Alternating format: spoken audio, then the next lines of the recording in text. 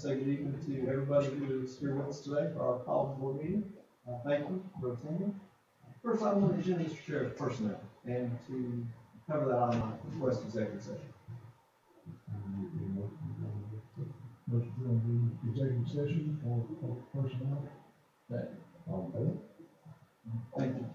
Well, it's Betsy Roberts.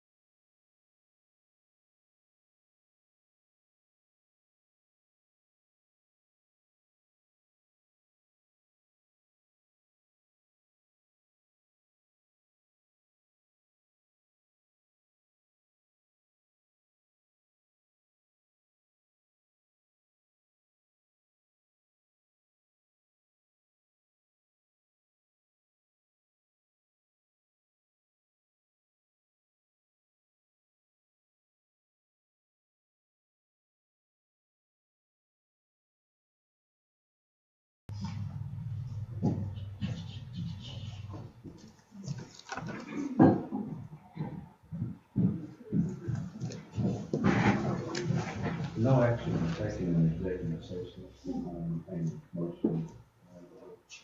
So moved. All in favor?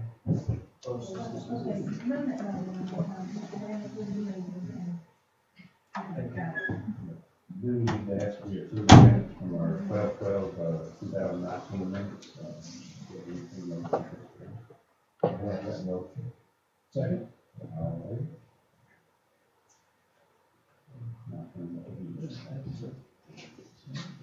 Four, we have one item on the agenda for personnel.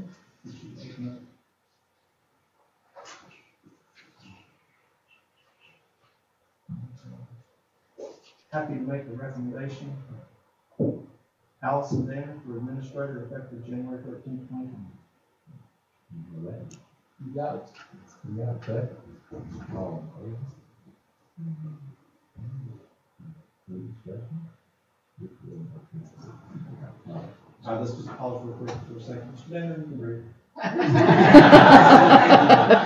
can actually go home. I will say he's been removed from this process. We do this district leadership without Mr. Danner and with the West Fannin School Governance Team. So I think I guess if you want to text somebody. I'll let y'all know that. Maybe they're watching. These are going to be removed from the official. Yes, removed. Yes. Congratulations. All right.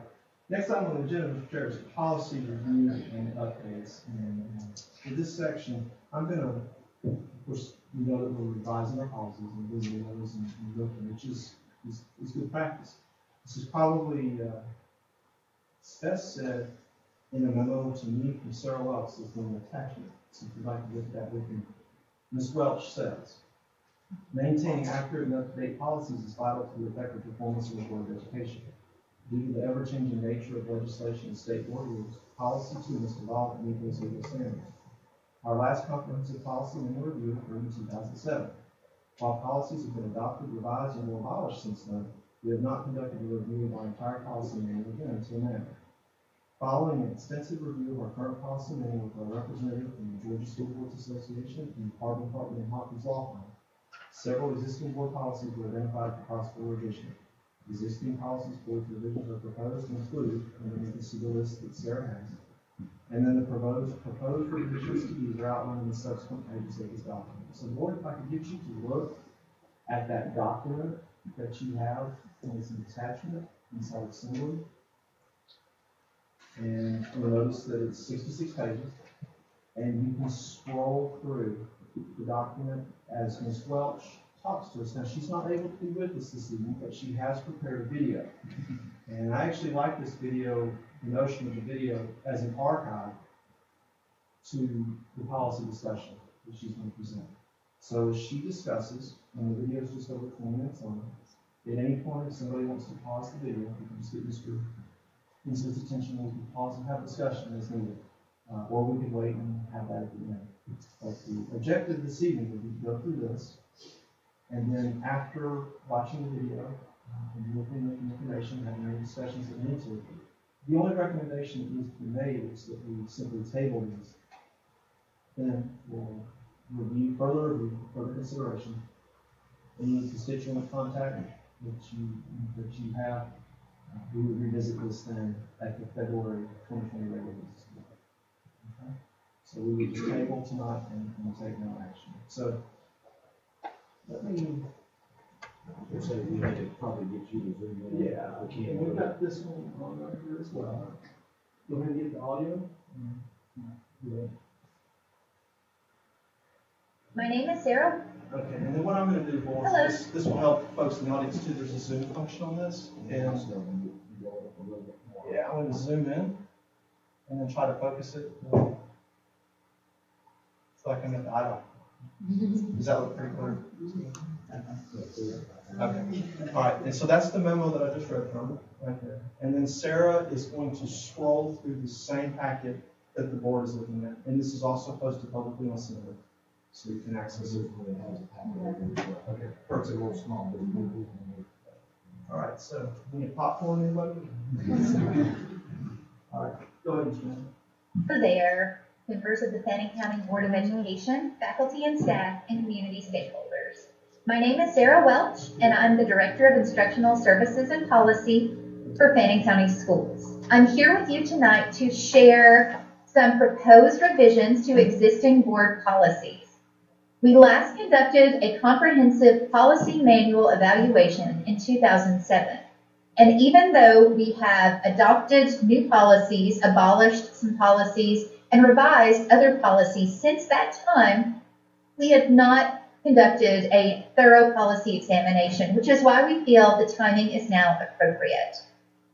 Following an extensive review with our representative, Marvin Brooks, from GSBA and Harbin, Hartley, and Hawkins, we have examined each and every policy, and we propose the following revisions. So in the attachment, you will see the first page as an overall memo that lists each policy that we are proposing revisions to. Now, these revisions are generally broken into one of two categories. Some are where the state law has changed or the state board rule has changed. Some of it is simply a terminology change in those laws. Sometimes you might see where something was listed previously as a specific act or a specific piece of legislation. And in those cases, we've tried to make it more general to apply to the, again, evolving nature of legislation. Also, there may be some grammatical tweaks here and there that all English teachers like to see. So I'm going to take you through these policies, which again, all of them have been vetted by our representative of GSBA and Harbin, Hartley, and Hawkins. And as we go through, I will try to discuss the nature of those changes. So starting here, and this entire document is posted in Assembly. Also, it will be posted on the website for public access and review. So starting with policy VCBF, Rules of Order, this simply changes the terminology. And as we go through these policies, anything you see in red means that it is proposed as a new change. Anything that has a strike through will show an elimination. And then in the event you see where there's red writing and then a highlight, a yellow highlight, you see that means that we have even changed it an additional time. So these are, again, all presented as proposed revisions that still need to go through the process. So the first policy, VCBF, Rules of Order, focuses on the way that board meetings are conducted. And specifically, this was a recommendation from Ms. Brooks about the specific wording. Robert's Rules of Order can be very specific in exactly what it says, and there could be a break from policy without anyone's intentions because of a wording issue. And so these were, again, the changes proposed by Ms. Brooks for this policy. So simply adding in general and then striking that super specific line. Policy DFK, Gifts and Bequests, strikes the second paragraph and then comes down to specify that any gifts or donations presented to an individual school or to the whole school system that would obligate the district to future operating costs must be approved or denied by the board. This policy change or proposed revision arose as a result of instances in other districts where a school, an individual school, accepted a large gift that did require upkeep from the central office, from the district, and the individual school made that decision. And so this puts any decisions like this that would obligate the district to pay over multiple years for those future operating costs to come before the board. Policy DG, Depository of Funds, just ensures that the authorization for all bank accounts for the Board of Education to come directly from the superintendent, and it takes out the part where maybe an individual bookkeeper would have the duty of going in to set up that account. Policy DK, Student Activities Funds Management, does strike a lot, and part of the changes on this are as a result of becoming a charter system.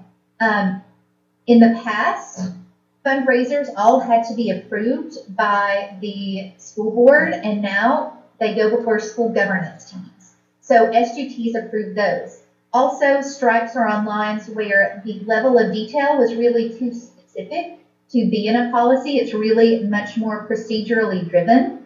And so that's where we see that, and just the note that they would be kept separate from other. Policy EVDA, special use of school buses, simply is a terminology change. Whereas in the past, we used this term, now persons with disabilities is the accepted legal term for that. So that has been added in. Policy EEE, wellness program. In this policy, it's one of those instances where the policy references a specific governmental act from 2010. We still have federal requirements, but it's just taking out the name of that specific act for a more all-encompassing overview of those requirements. Policy GAAA, equal opportunity employment. This policy previously addressed both employees and students in one policy. And so policy GAAA actually just breaks this into the employee section. In doing so, really there was one main point that needed to be broke out because the Age Discrimination in Employment Act does not apply to students at all. And so whereas that is required to be in the employee version, not the student, and so everything that you see in red is the revision, and you can see everything that's been struck through below. The same thing applies for policy GAEV, harassment. Our previous policy addressed both employees and students in one policy, and now it has been split into two. And so again, you can see that in what's been struck through. It simply has the employee version. Infectious diseases is a policy, GANA, where the state board rule actually changed the language. And so this policy has been revised to reflect that state board rule 160-1-3-.03. And so it is directly tied to that. Policy GARH, employee leaves and absences, is mostly just changing.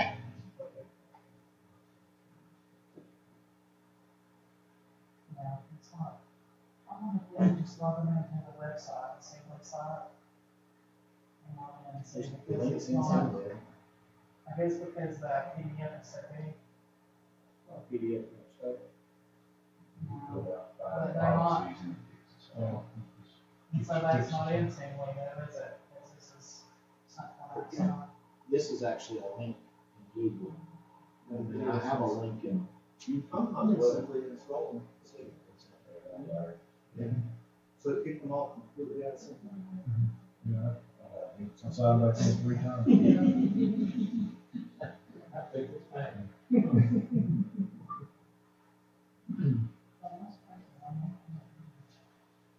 you want me to make more copies at the back side? Let's go ahead and start with the copies now. You got attachment. You can put, I'll put a both copies. I printed yours to all of these earlier. I'll start saying, okay, run two at a time. And whatever you like, I'll do three. So we'll fix that. Okay.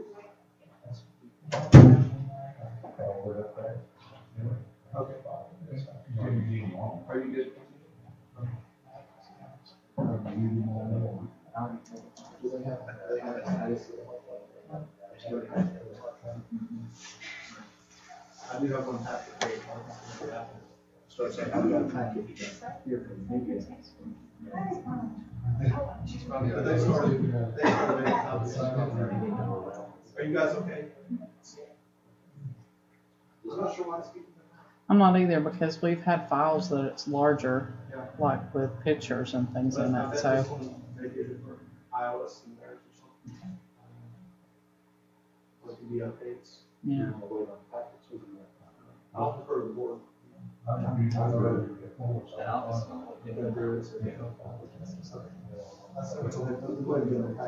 yeah, absolutely. If they're comfortable, let's go with it. Again, the language. So striking out what did not need to be there and allowing in that flexibility. as far as also adding in the concept of that this policy can be available for those who are affected by absences due to a death in that person's family. Also, there is a section of military leave that she revised based on, again, the law and other districts. And so she changed out this for the accepted practice there. Policy GBC, professional personnel recruitment, simply details what is already in effect, and that means that the superintendent may recommend the transfer or reassignment of personnel into positions, and positions that are filled that way shall not be considered vacant, and therefore they're not subject to the other terms within the policy. Policy GBRC, professional personnel workloads, simply strikes the 8 hours per day line, and that is for those instances where perhaps we have an employee who has a 7-hour day or something of that nature. Policy GBRIG, GBRIG, Federal Family and Medical Leave Act. The changes here are simply specifying as defined or recognized under FMLA, and as such, updating what we have listed to match that as seen in those regulations. And she's also added in the term required here. So this is simply keeping everything as it should be to remain compliant. Policy IDBA, sex education, simply changes the terminology here where the board itself develops and implements the comprehensive program, but the superintendent or designee develops the procedures for that program to exist. And so these were what Ms. Brooks added. She also, the policy as written, talked about including a male and female currently in 11th or 12th grades. And so while the intent would still be to have students at those levels there, it just takes off the fact that maybe one year you could not find a male for that committee, and so it generalizes it. Policy IDDD, Gifted Student Programs, makes 2 changes, and the first is just the change in language from pupils to students, and then taking out brochures, which we do not have because everything is typically available through the school website. Policy IDE3, Competitive Interscholastic Activities, and it simply updates with the specification that in grades 6 through 8, the retention of students for athletic or competitive purposes is prohibited. That only references grades 6 through 8. Grades 9 through 12 is still at the top. Policy IDFA, Gender Equity in Sports, is another language change. In Fannin County, we have a Title IX coordinator, not a sports equity coordinator, and so it's simply directing all of those inquiries and complaints to the Title IX coordinator. Policy IDFC, Community Coaches, simply specifies that eligible students in our extracurriculars, such as our competitive teams, are enrolled in Fannin County schools. And then in the moment of silence, the way the policy was written before, if someone did not say the exact phrase, then they could have been out of compliance with policy, or they could have been breaking policy. So if you said, will everyone, or please, will everyone rise for the moment of silence, that would have broken it. So we've taken out, again, those specific wording issues, and then instead of the moment of silence will, we have changed to is encouraged. So the moment of silence will be encouraged. Policy I.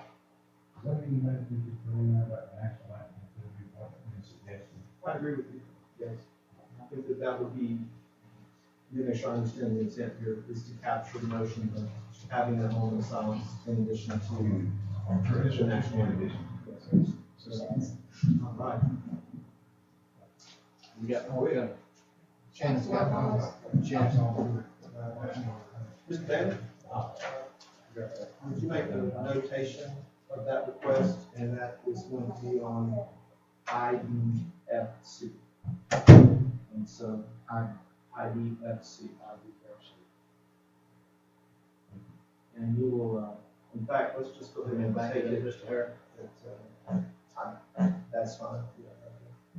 IDFC will include the notion of moment of silence and the national anthem. Thank you. So. The moment of silence we have changed to is encouraged. So the moment of silence will be encouraged. Policy IFBC, media programs, simply adds in the element of having a designee here, and then that was a redundant line that was struck. Policy IFBG, internet acceptable use. In this case, our policy was basically what we would see in the student handbook, and so it was very lengthy, and it has all of the little pieces that would be considered a procedure. So as an example, just even saying contact, the director of technology, here is the phone number, all of that was very specific. So all of that will continue to be addressed through student handbooks, through our technology department, but the policy itself just provides the framework for them to continue to function. And so the Fannin County School District will enforce its acceptable use and internet safety guidelines. I will say that as a former technology director, it's not going to this is a better way to address this policy because of the way the nature of technology changes, especially these days. It's better to keep up with this as it's being law. The only piece of this policy that needed to remain was instructions regarding internet safety and education. We needed to outline our policy for that. However, within that section, there was another area that was highly specific. So as it was written, it was dictated that that part would consist of instruction in the computer lab setting. Well, now with Chromebooks, that is no longer even really an issue. So some of it is just updating the policies to reflect current practice. Policy IHF, graduation requirements. This policy, we actually had 3 different policies in effect governing our graduation requirements based on the year a student entered their 9th grade. So to simplify matters and have a graduation policy that was applicable to all of our students at any given time, this is a generalized version, and we requested that GSBA, Harbin, Hartley, and Hawkins help us by coming up with a generalized policy that would address all of our graduation requirements. Following this, they actually sent it out to the rest of the state, not with Fannin County in it, but as a framework for streamlining other graduation policies. So all of this has the strikes through. Policy JAA, equal educational opportunities, is an instance where earlier in GAA I said that we split the employee and the student basis, and so policy JAA simply shows the student-specific version. And then this is the proposed older policy, again in strike-through. Policy JBC, school admissions. This is one where when we look at it, we revised some things, and really it's typically wording issues. The only thing in here is that we did revise it to where some of it is again just language as far as updating the language from each section, so you are free to go through and read that. Special education students through the age of 21 or until they receive a regular high school diploma. It's been changed to special education students with IEPs may attend through the end of the semester that they turn 22 unless they receive a regular high school diploma prior to that time. So making that again more specific and making it match our other policy for special education. And that's really the biggest change to that policy.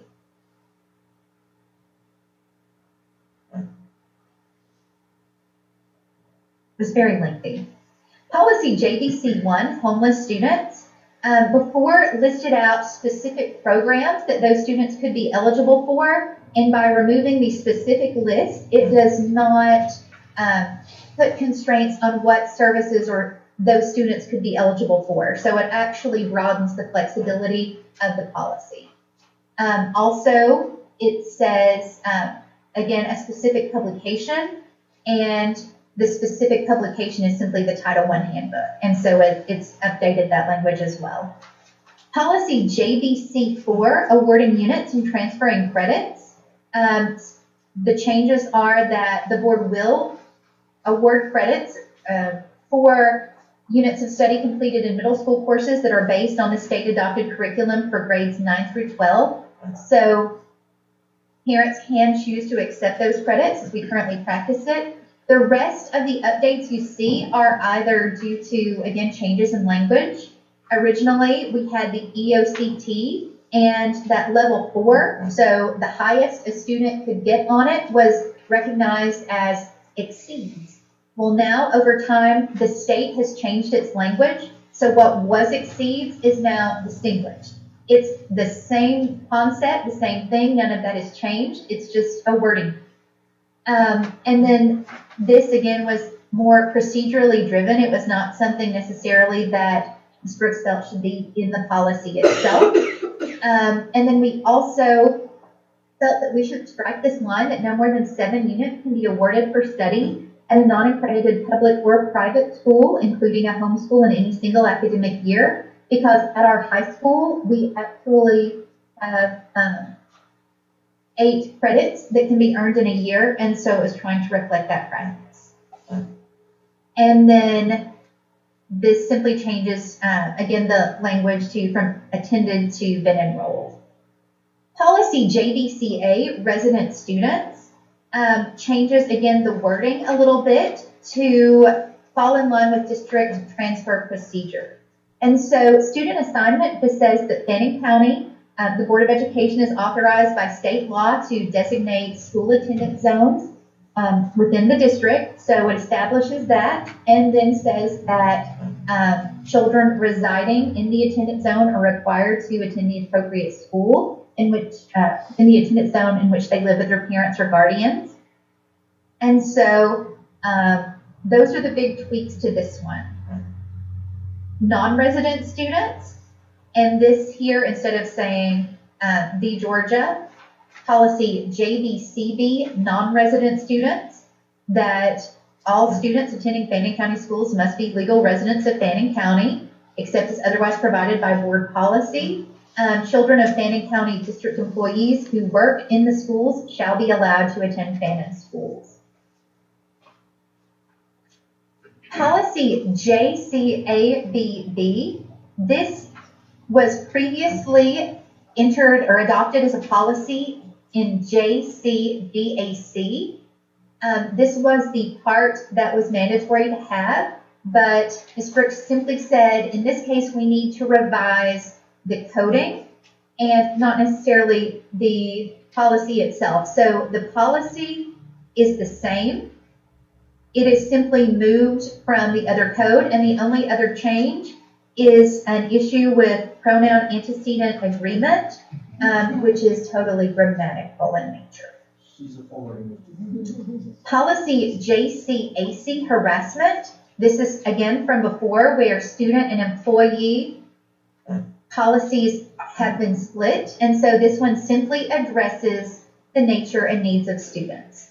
And so you can see the old version again, struck through below. Policy JCDA, the Student Code of Conduct. Again, this simply takes out portions that are no longer required by law and no longer practiced. So in this instance, students shall be prohibited from using electronic devices during the operation of a school bus. Well, at this point, we have Wi-Fi on our school buses, and our students 6 through 12 have Chromebooks, and so we're actually encouraging them to use those electronics on a school bus. So in instances like that, it needed to be changed again just to update it. And then there was another strike through here because those are included in the code of conduct.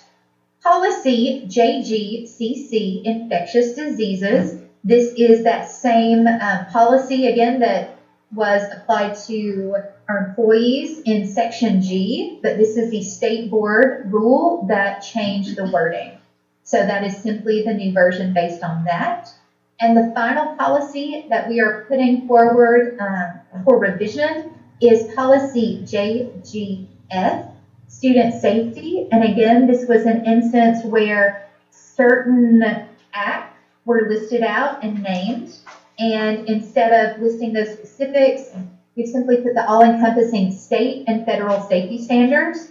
So those are things you would still obviously have as those overall requirements. And then at the end, it lists the Georgia Department of Human Resources, and then again lists those specific rules. And so the wording has just been changed to state of the designated state agency. So to allow for those changes and for the appropriate agencies to be contacted. So all of these policies that we are putting forward have not been changed at this time. These are the proposed revisions based on a study of our practices as well as any changes to state board rules or actual legislation. And so we put these forward for you tonight to review and table. I appreciate your time. I appreciate any times where the mouse might have been jumpy and I scrolled too fast. Again, this document will be made available on the school system website, and it is in Assembly for your review. If you have questions, please let me know. Thank you so much. I hope you have a wonderful evening. Thank you.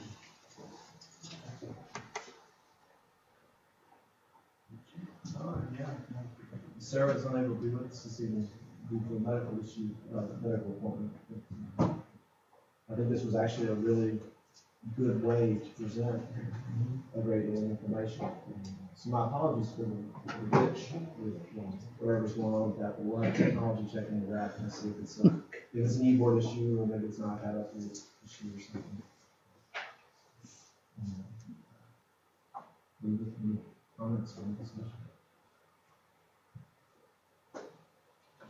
I think it was good that we went back and revised all those.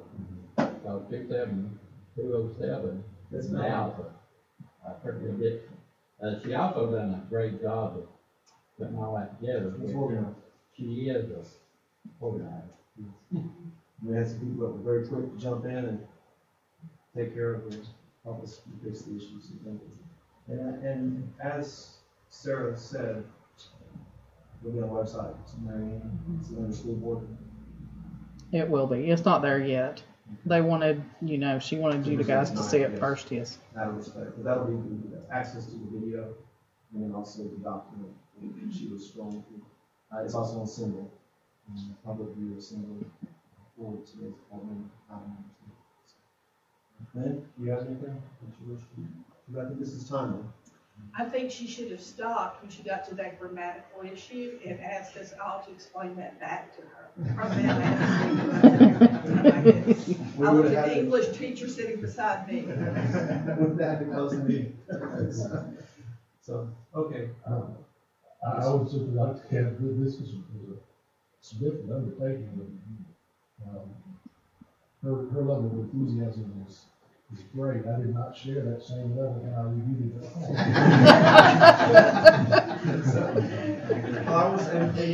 This is a big project, and so it's being taken in small bites. So really, the first step, which is what we're looking at, is policy just needs revision. So the next step then is to also learn a policy that needs to be added, or policy that needs to be considered to be abolished. And so we will pursue that next, but we will do it in the same procedure that we introduce or revise or abolish policy, where it is put before the public, it is described or somehow explained to the public, which I actually like this formula, because we can go back and review and table, and then revisit it next month. Yes, sir. We can come out with one, two. Policies are, I call them little testing rules, they're hard, fast, they're law. What I like about this system is the people that we have here. I'm confident with the administrative regulations that we all have the leeway to do and treat children and treat our system where you, in other words, that's our conscience, y'all are. Now, nothing saying something, I'm trying to say that y'all, I think will do our kids better than policies will allow if it's straight laced and fixed. This part of the country is uniquely different than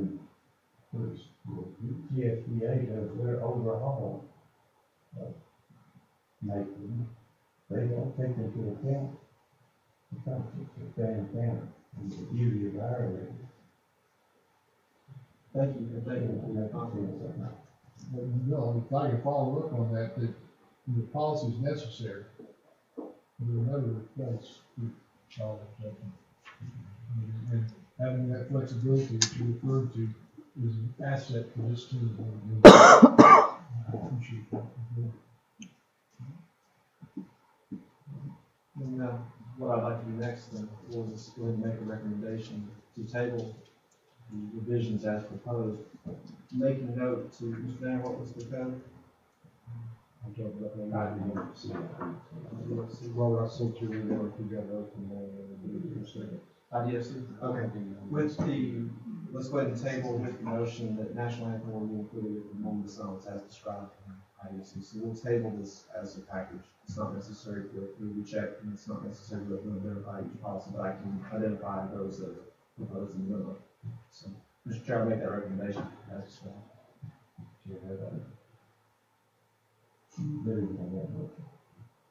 Second. Thank you. Thank you. So let's go ahead and look at our next item on the agenda, which is number 3, to review agenda and retreat schedule. And so we do have a retreat schedule that is up there. Mr. Ensign, you want to take a minute and kind of tell us what's going to happen this Thursday, January? Absolutely. We've got a great day planned on Thursday. We'll start here at 10:45 here at the board. We're going to be visiting 3 schools. We'll go to the high school. Then we're going to travel out to West Fannin. Then we're going to travel to Blue Ridge. And as you get to closer to 3 o'clock, there's no kids around. So we're actually going to start visiting extracurricular type things that our kids are doing. But we also want to witness the dismissal procedures, because I mean, a lot of things that come out. We have a lot of, one of the focuses is communication in school system message. There's a lot of communication that takes place at parent pickup and bus time. If you've never been there or seen that in action, it is.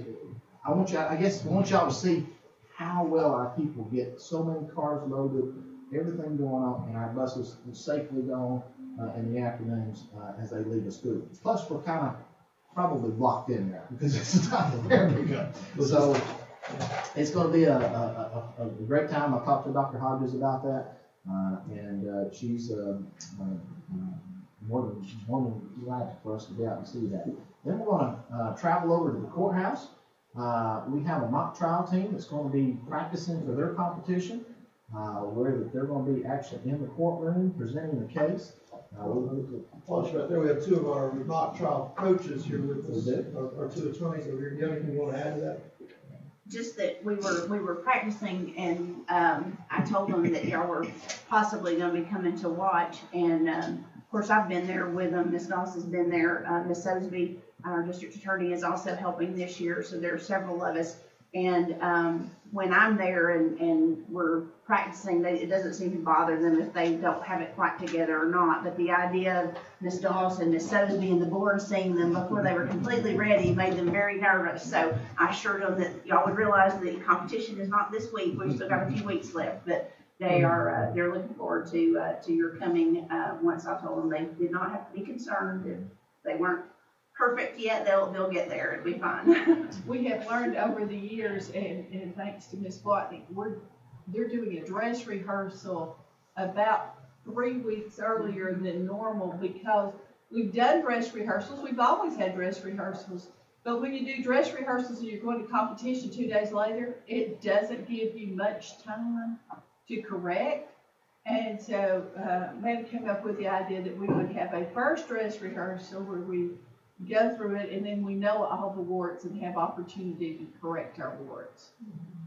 Well, the ladies put on their power suits and the young men put on their ties and their jackets too. I think it just takes it up a notch. It's, again, one of those things that our kids are doing, you know, after school, and, you know, a lot of sports are going on and different things as well, so we've kind of reached out to different principals. We also have esports going on at that time, so if we have time, we'll try to go up to high school. Mr. Mathis is the coach for that. We'll try to get up there if we possibly can. I just wanted to thank you both for lending your knowledge and expertise and helping with that program. A number of our former mock trial team members are now practicing attorneys. They are, and thank God they don't practice in the circuit. Thoroughly enjoy it. I'm just gonna say, with us visiting them, that should help get them over the being in front of people and stuff like that, so it should just help them instead of Absolutely. being a hindrance. Absolutely.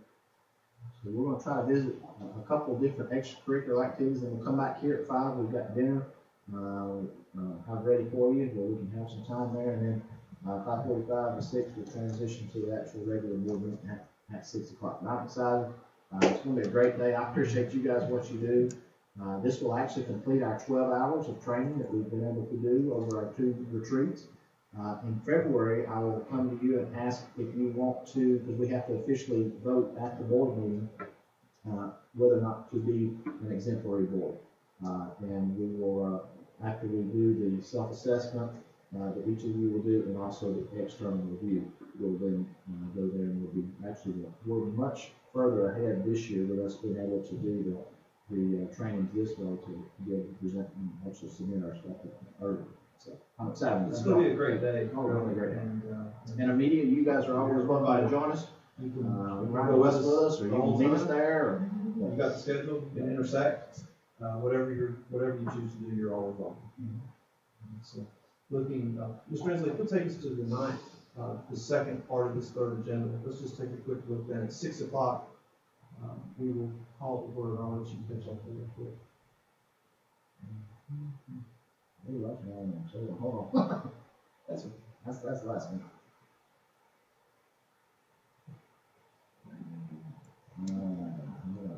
Is it live yet? Look under upcoming.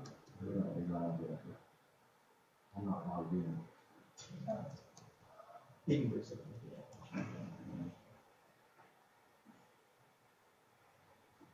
No pressure to remember the password. This won't go live until tomorrow in case we need to make revisions. Yes, sir. Thank you. So call to order at 6 p.m. Invocation and pledge. Looking forward to some Scouts business. Yes. We'll take care of that for us. And then we go into board reorganization, where we appoint the chair and vice chair for 2020. We'll set the date, place, time of the board meetings for 2020. Of course, items for the consent agenda. The meeting minutes from December are already in there. And it's possible we can have these minutes as well in the consent agenda from this meeting in there. School governance team update, Betsy. Will be very short because we didn't have, we had a couple of quick meetings in December, so that was quick. School happening, Mr. Knuckles. Public comment, facilities update, as well as a safety update, Mr. Bennett. With some information to share with us. Financial report and SPLOST update, Ms. Glenn.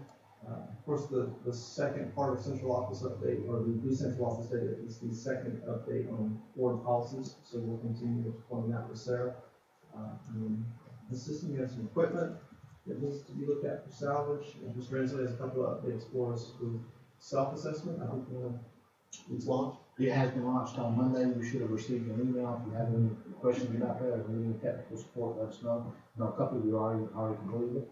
So that's good. And if you need help with that, let us know. Local board training, as you said a moment ago, we should be celebrating. Yeah. Our 12 hours done. And then Brian Busterton will be with us on Thursday. Yeah, I remember Brian from last year. Talk to him today. And I expect we'll have at least some personnel, a little bit of personnel that evening, and then comments and we're done. So with that, Mr. Chair, that covers everything on our agenda for the call meeting this evening. So unless there's further discussion and comments, I'll turn it back over to you, Paul. Good. Second? Okay. Thank you, boys. Thank you, Ms. Bowman.